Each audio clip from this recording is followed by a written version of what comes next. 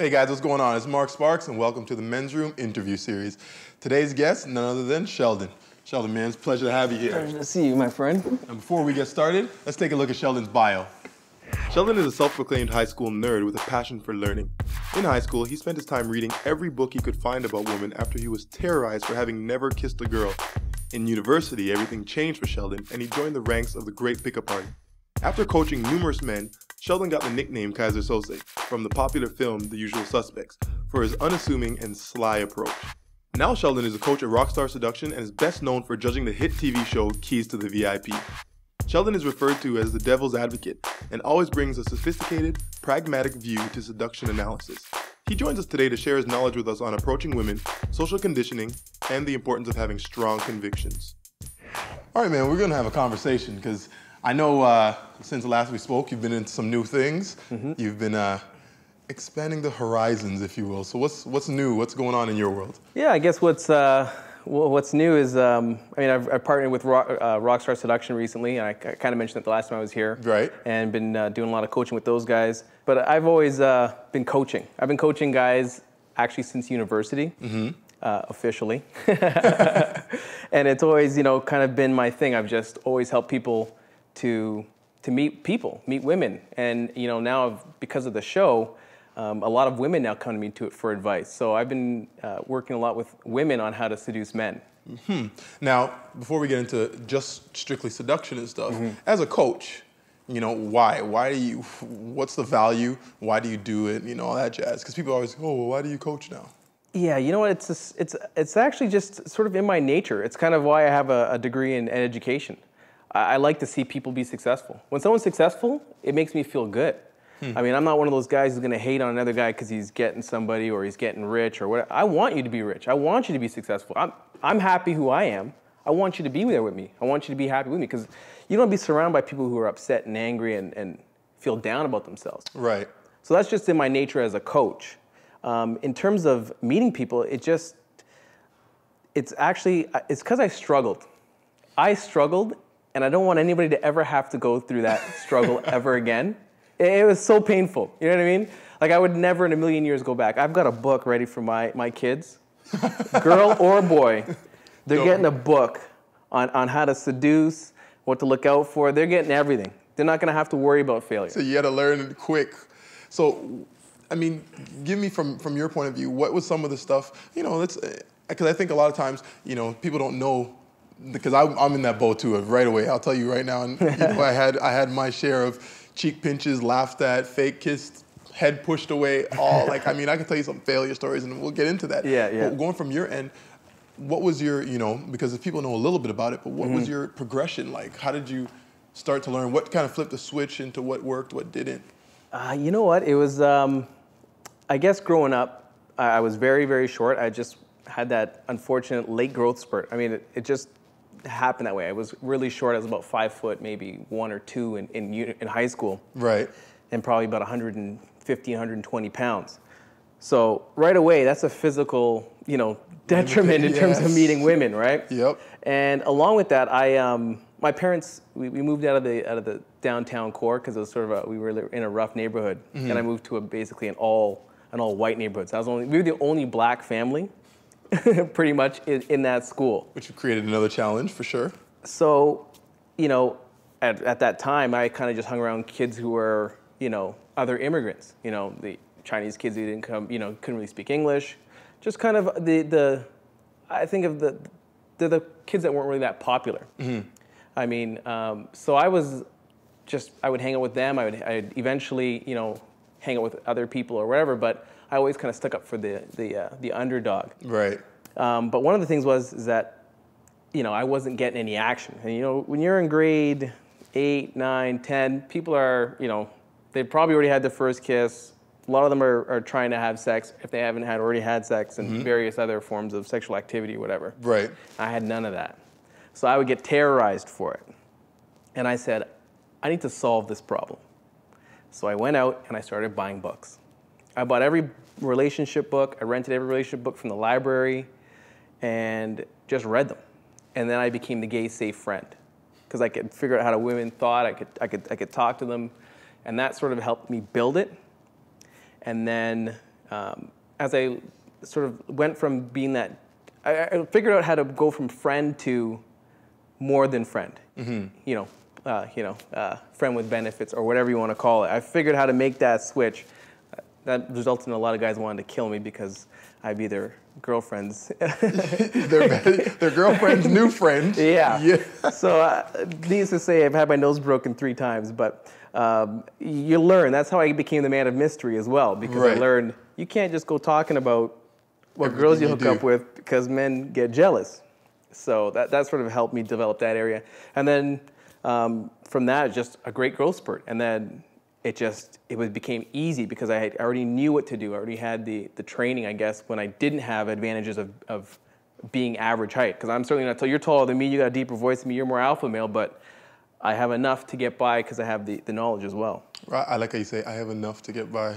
rather humble of you. I totally understand what you're talking about in the high school thing and that bring up, because I mean, I didn't lose my virginity until my senior year. And that was an interesting 4.5 years, stint. And so I totally understand that where the mentality came from. But then you went, while at that point I was kind of a little bit more informal in my learning, meaning just failing and learning. You said you went and got into books and stuff like that. So what methods did you start employing that started working, and then how did you gradually turn them into your own methods? You know what's funny is I'm going to give you the first book I read. Okay. Because it's actually still out there in the bookstore. It's still very popular. I hate to plug other people's books, but it's where I first started. It's Men Are From Mars, Women Are From Venus. Really? This is the first book I ever read to understand. Because I was like, why do these girls like this guy? What's wrong with me? So I want to understand what they were thinking. So I got this book to understand what women think. Okay. The book has some very useful pieces. It's not going to help you seduce anyone, but it'll help you to manage women. And that's where, sort of my training nowadays has moved towards relationship management. If you want to understand what women need, you can start at a book like that, because it'll tell you things like, when women tell you a problem, just listen. They actually don't really want any help. They don't actually want to solve the problem. Women like to complain. They like to talk. Yes. So you just allow them to talk. You facilitate their talk. And that's part of seduction. When you pick someone up, you don't want to talk after the first 5 minutes. You want to, set it up. First 5 minutes, you're doing your pickup, and then you want to get her talking, and you want to keep her talking. And women, they'll talk 90% of the time and then say, we had a great conversation. And all you said was, wow. How'd you do that? That's interesting. She didn't. You know what I mean? Like, really, you don't have to use a sentence, and you're a great conversationalist.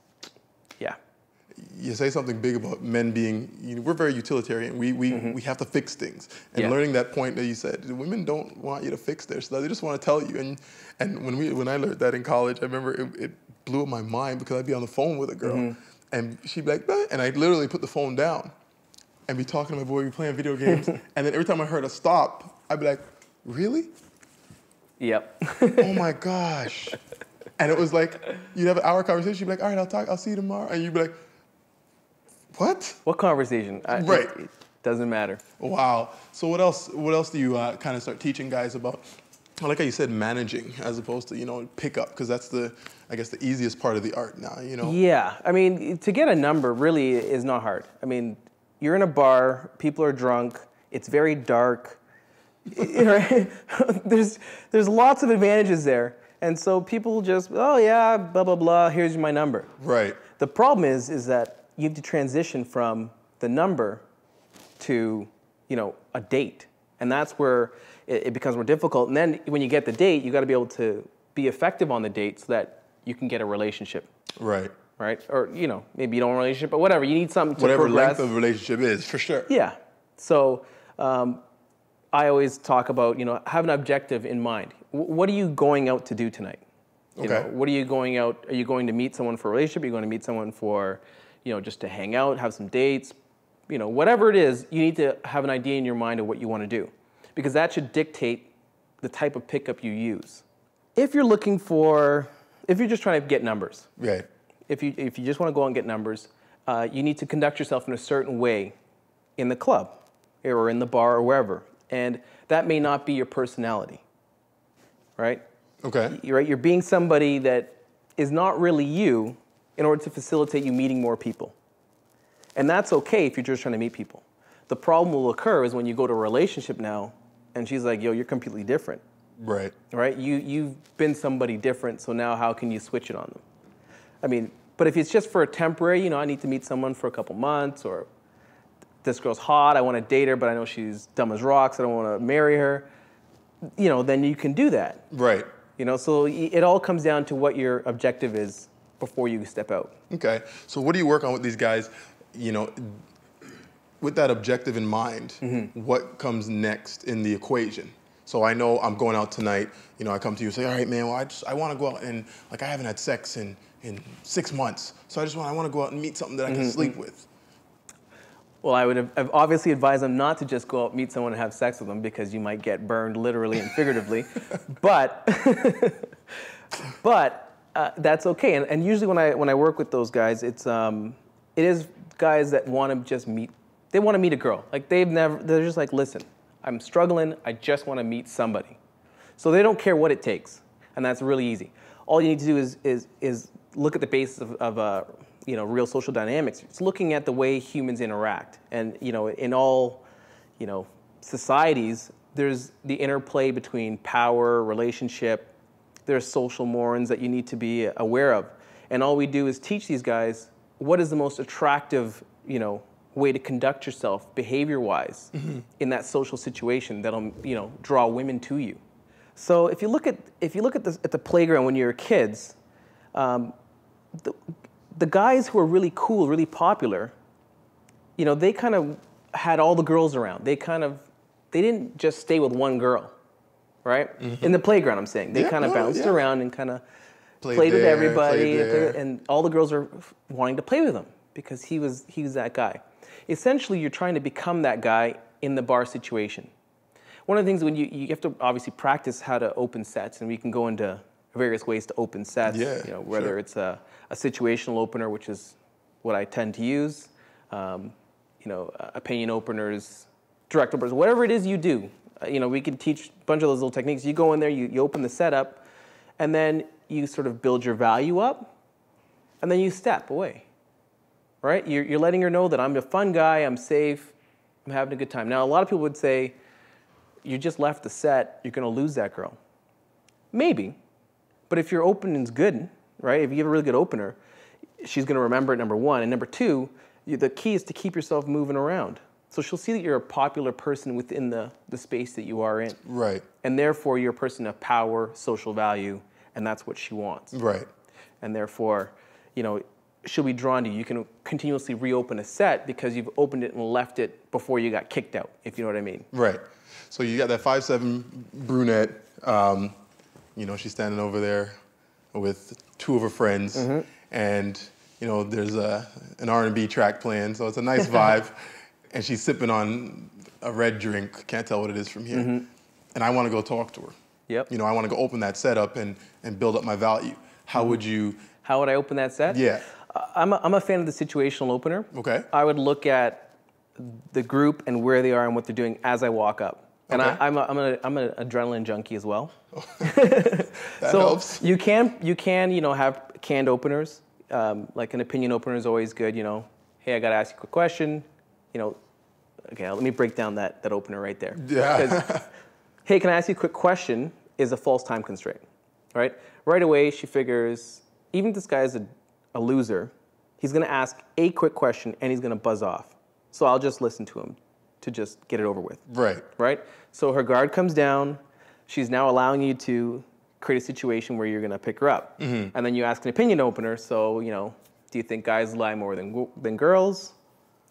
She has to respond because, you know, in our society, it's rude not to respond when someone asks you a simple question, right?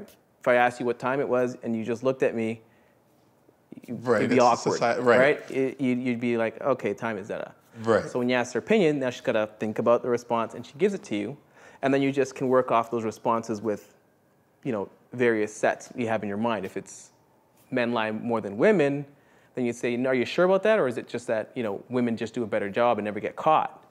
And then she has to respond again because I asked another question, and you just keep this question sort of situation going to keep her talking. Right. And then, from there, you may just say, hey, look, I'm having a good time. I got to meet my friends. I'll be back. It was great talking to you. And you just keep moving.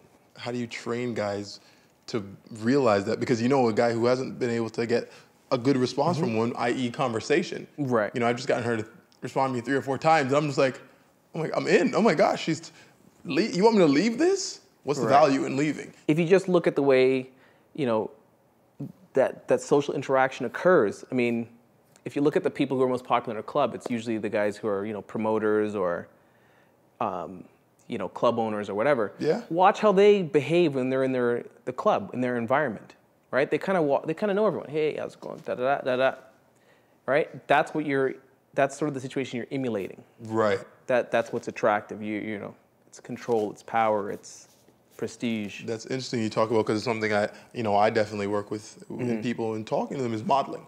And you model successful models. You see people doing things that you want to do. And it's not necessarily you copying them, but you're taking the strategies that you're using. And it's interesting that you say, because it is the promoters, the owners, the bartender, the VIP guy, or those are the ones who know everybody and walk through and hey girl, hey, how you doing? And they're not necessarily, they have an ability to detach. So that's a powerful thing you talk about too. It's funny you said that. I was just actually thinking of one of the great openers that I actually teach guys to use. Okay. And it's actually kind of sheer luck how I came up with it. One of the things that if I see a guy getting shot down, I'd be like, that's interesting. I'd walk up to her. What happened there? Why'd you shoot him down? And right away she has to respond. And as she's sort of telling you why she shot this guy down, I obviously would respond in ways that would make me not like that guy who got shot down. Right, and that's a powerful one. It's a powerful tool. But I was really I originally was only going there for information purposes. I was just doing research. I was like, that's a good looking guy. How did he get shot down? Walk right up. He's a good looking guy. Why'd you shoot him down? He was this, he was that, blah, blah, blah. And she would just give me all the reasons. And I would, okay, now I'm understanding what women are thinking, number one. And two, I can also pick her up because now she's exposed herself. She's told me what she's looking for, what she needs, what makes her happy. I just happen to fit all these things now that we've said it. Hey, why don't we go out sometime and, whatever. Right. It's funny, too, because even when you said that, I've used that as well. And I use the same, when I say use that, I've asked that question of women, particularly in the time when I was working in clubs, because it was like a way for me to learn. And what I started to see was it worked so well for me because my intent behind talking to them wasn't, I need to sleep with you, I think you're hot. It was just a matter of, hey, for real, what happened right there? Yeah. And then I found myself, hey, I'm just talking to her. Like, I don't care what you say. I just want to know, like, I don't care if you like me or not. I want to know. Yeah. And then all of a sudden they're like, well, how come as you continue to talk, how come you don't like me? Hey, look at, Exactly. hey, and they start peacocking up a little bit. And you're like, hey. So, and you start, that was my experience. Did you kind of start to see the same thing with Exactly. That's exactly. And actually, when you teach guys how to, approach people, that helps when they're not going in there thinking, I gotta get a number. Whereas you're just going in to talk. You're going in to ask a question. Go in there for information purposes. You know what I mean? And that completely allows them to relax and get rid of the anxiety. Because that's really, once you're nervous, women can feel that. And they're like, something's wrong, and they're gonna shut you down. Right. So you gotta be calm. Yeah, it's funny to watch when, even myself, seeing myself nervous versus seeing you're real calm and not caring and total different reaction. See, I'll tell you this is the danger. This is one of the first things, my first lesson when I teach guys. Okay. There is a danger in learning how to seduce other people. And the danger is you will no longer put up with anybody's shit. The problem is, as you know, no matter how beautiful a woman is, there's some guy who's sick of her shit. You're gonna have to put up with women's shit, right? But when you can have the ability to go out and meet somebody every single time you go out, then you don't actually put the time in to deal with their issues, right? Or whatever it is, or women get crazy. They're hormonal. Like, I'm sorry, it's just a fact. But every 28 days, there's a good chance she's going to be a little bit crazy. Yes. And you have to accept that you got to fight through it. But if you abuse your power, because with great power comes great responsibility. Yes. You will just keep going out and meeting somebody else, and meeting somebody else, and meeting somebody else, and then you'll become almost addicted to it. You know what I mean? Did you ever find when you went from, you know, and I always the term zero to hero, how guys, did you ever find there was a point where you were meeting and meeting and meeting and meeting and meeting, and then all of a sudden you're just like, I don't want any of you in my life right now? It's strange, I guess. I always tried to, actually, okay, wait, I did realize. There was a point when I was training at a, you know, a while back, and what we'd do to train was execute 5 pickups per night. And I'd be going out usually Thursday, Friday, Saturday, Sunday sometimes, or even a Tuesday, throw that in there. You know what I mean? Yeah, I remember the Tuesday night was always nice back in the day. Right. So you're meeting, you know, 20 to 25 women a week. Right. Do that for a year, you pretty much know the entire city. Yes. And that's what I realized. I'd go out and be like, oh yeah, she's familiar, I picked her up here. Oh yeah, I picked her up there. Oh yeah, I picked her up. There was clubs I actually had met the entire club, literally. You know what I mean? So then I was like, okay, I've trained enough. I need to zen out for a second here. I need to just relax. I need to roll this back a little bit. It's funny because I remember the two incidents that got me when I was put myself. We did the same thing with training, and you know we'll talk about this afterwards too. Is we used to play the games, you know, in the club and force each other to, you know, one up each other. Like, you know, one game we played, I remember, was the limp. You had to walk over to a girl like you had this horrible limp and still get over the physical and, you know, impediment and get her to like you. And anyway, I remember when training went too far I was at a club and I met this girl and we were talking and conversing and she was really, like, we were really vibing. I was like, man, like, I just met you. Wow, this is easy. And then I was like, at the end of it, I was like, hey, well, you know, what's going on later? You know, you definitely need to give me your number. I might even have to kick it later. I'm going to go get my boys down. And she was like, my number? Mark, you already have my number. And I was like, oh, yeah, probably should slow it down. And, you know, and then we all had the angry in-club. And someone's friend brings over the friend that you've already picked up. And you're like, hey, oh, y'all know each other. Oh. I need to take a break from this. And it was kind of the dramatics, but so I can understand that, okay, I've limited my city, now it's time to, the next step in, you know, I think what comes in pickup, as we call it, is the evolution of self. And, absolutely. you know, what's your view on that, if it's at all any view? Yeah, I think it definitely will occur. Kind of once guys get over that hump of just trying to meet somebody and realizing that, you know, you are good enough. You are good enough to have somebody in your life. Then you start to realize that it's about the quality of the person in your life. And then you realize that meeting people every day it's pointless if it's not a true connection. So I mean, I definitely, it's funny. I kind of, as Keys was getting started, I kind of already was at that point. I kind of had already been there, done that. You know what I mean? And the only thing that would ever sort of, I mean, I had a girlfriend at the time, and she'd be like, if a guy was challenging me, she'd be like, go ahead, show him. And you're like, all right. You know, but at a certain point, you're like, this is stupid, right? I don't need to prove anything right now. So, there was just definitely that change. So, well, let's get some practical stuff, because I know you have a lot of experience in that realm. So, how would you deal with a guy who was, you know, a cock block? Yeah, the best thing right away is to use humor. Use humor to, you know, diffuse the situation, make the other person look like an idiot.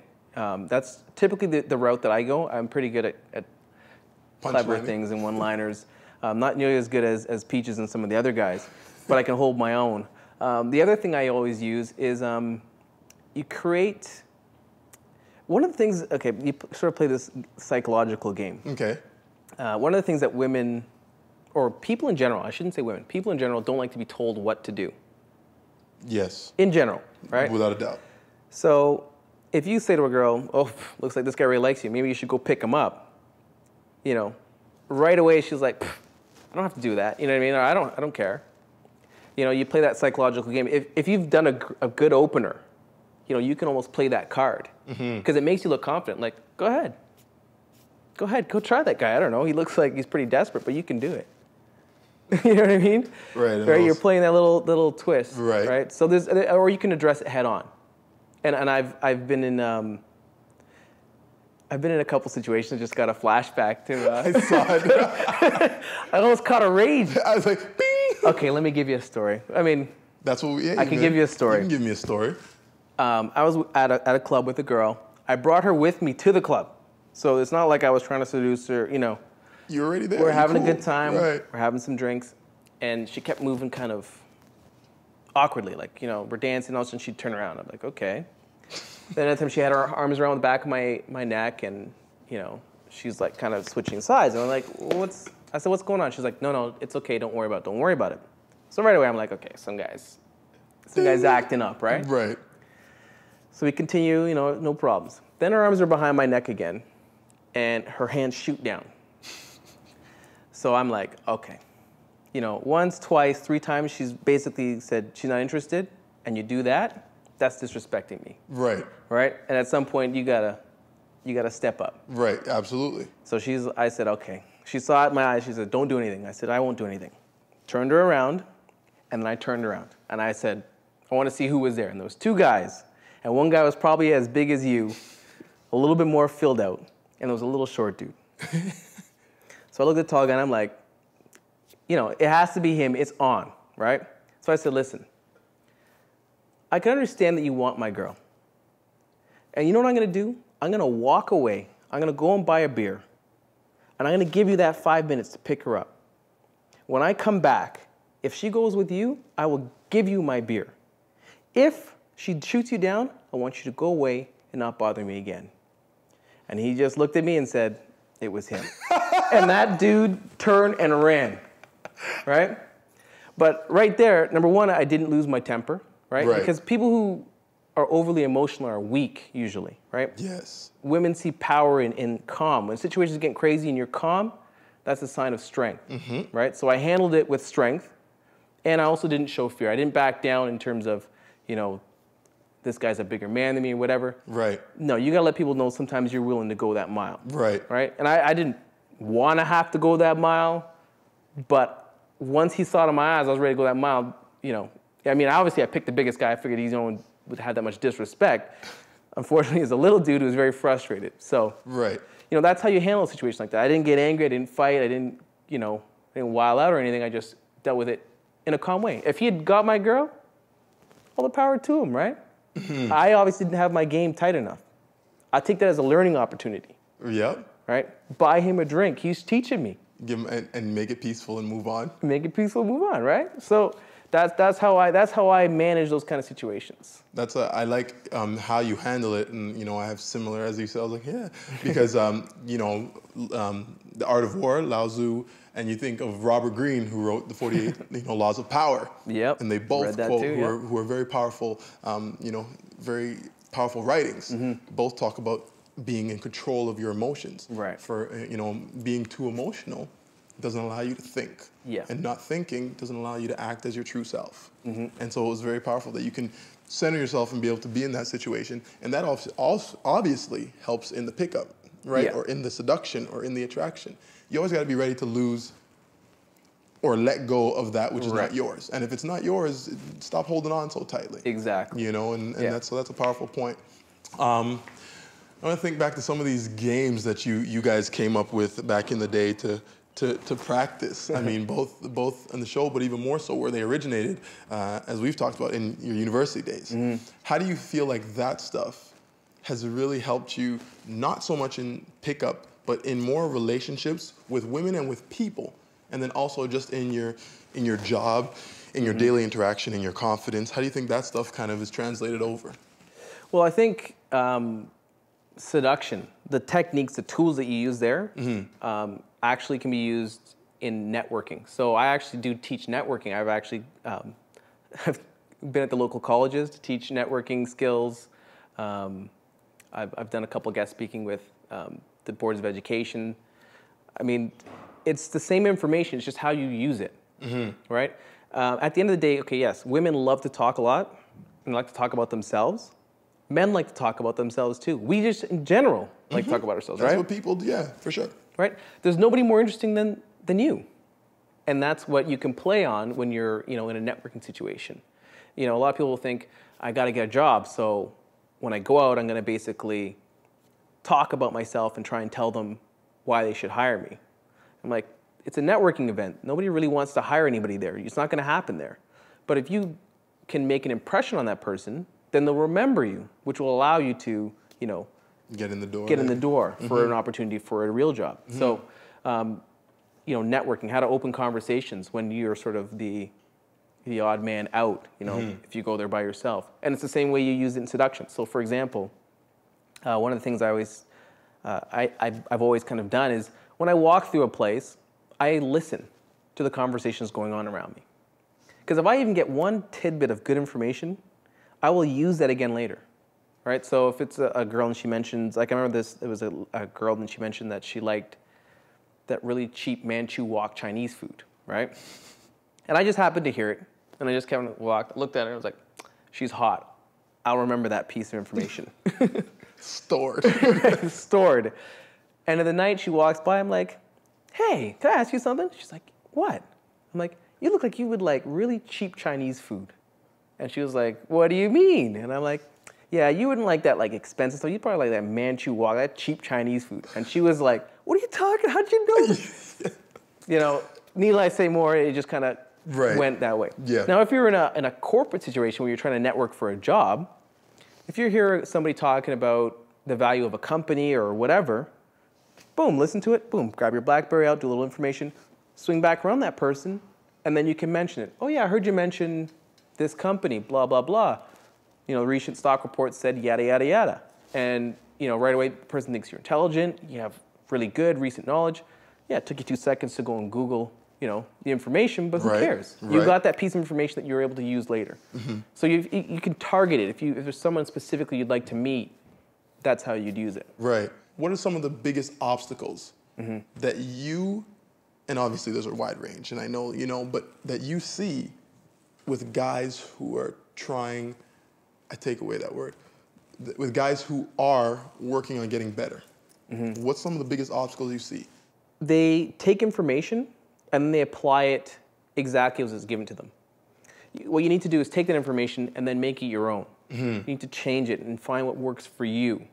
So, you know, I can give people a step-by-step pickup. Right. You know, what she'll say, the responses that you'll have off those, and the responses off those, and I can do it for probably a good 5 or 10 minutes. I could break that down for you in a really large web. Right. But the point is not to do that. The point is to take that and make those pieces your own. What about you is interesting, right? Like I'm really good at not telling information. I can talk for an hour and not tell you anything. You know what I mean? That's just how my mind works, right? I'm trying to control the information flow. Right. And usually I don't want to give any out. I'd rather accept your information, give you non-answers so then I can adjust later what I'm going to respond to you. Right. So, you know, I tell guys to, you know, understand who you are. What is it about you that's interesting? If you're really a big jock, right? You don't want to necessarily cry every time you see a girl. That's not what she's expecting, right? It doesn't match. So understand how you're perceived. Use that information and then use it to your advantage. Right. You know what I mean? Yeah.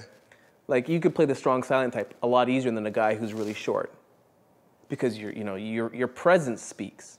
Yep. Right. So if it's a short guy, I would say no. Don't try to be the strong silent type. You're going to get lost in the shuffle. You're not tall enough. You don't stand out enough to make that happen. So it's all about taking information and using it, applying it. That's very powerful. I mean, you always tell people, and you've said this time and time again, use what you have. You know, and as I can be the strong silent type, you know, you'll see someone who's smaller than I am. They can get in really close to a girl, and you know, talk to her real, because when a guy, if we're the same size, and I get up here and talk to her, she's like, oh, well, that's what you have to do just to talk to me. Whereas if I get in her space right away, it's kind of like, okay, you're crowding me, you're big, I'm scared of you, back up. And so there's the pro and con in that. The show was interesting. I mean, I don't want to talk about the show, but I want to talk about what was learned from the show. Because in watching that, and in reading a lot of letters, I mean, it's interaction. A lot of the guys I work with, a lot of people you work with, in watching that and reading letters from a lot of the guys at home here, very interesting in what people think is an appropriate. Oh my gosh. In certain situations and such. I'm so happy you mentioned that. There's some things I've found troubling. Like really worrisome. Because people believe, hey, this is how you pick up somebody. Yeah. I think we had that issue with Fromio's episode where he told the girl that she's the ugliest girl in here, and he'll still take her home. My trouble with that is you can't really use that effectively. You know what I mean? You could try that, and maybe once in a million it'll work, but you're going to get either shot down or slapped the other 99% of the time. Mm-hmm. So that's not good game. I would never use that. Like, I'm not into lowering someone else's self-esteem. And this is the biggest problem I have. Right. You know, you're basically lowering someone's self-esteem just so that you can accomplish something for yourself. So, I mean, I don't agree in that. But the reality is that there's people out there with low self-esteem who are attracted to people who tend to lower it even further because that's what they're used to, right? People only do to you what you allow them to, right? I totally agree.